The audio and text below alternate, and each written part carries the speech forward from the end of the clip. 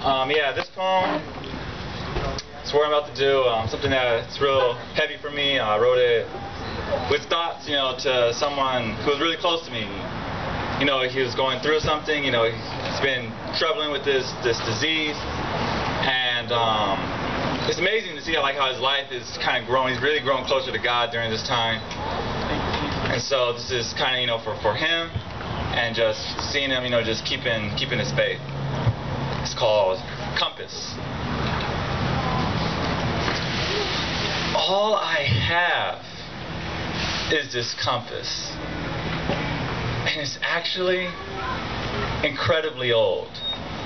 As a matter of fact, it only points in one direction, not south, east, or west, only north. You see, this compass led me down this narrow road through valleys so low that I couldn't see the light. But it was my compass, amen, that kept me warm on my darkest night, by a fire that forever shone bright.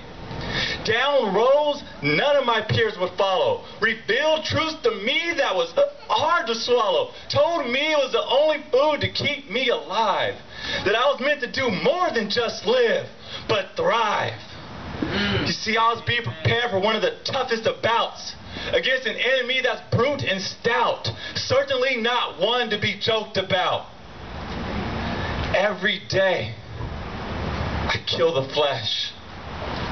Every day brings a new test. Every time I draw breath, I train without rest, remembering his poor sweat, the blood that spilled from his chest. For this is his quest, that there be not one left. So I continue my mission, the Great Commission, to recruit and breed those called to a new creed. Once enslaved, but now freed. Once blinded, but now see. Planting the seed of a harvest he'll reap. So I call for some, for this is not a battle to be won by the strength of just one. So I call you to rise up. And you say, what can I give? And I tell you this, all I have is this compass. And he's actually incredibly true.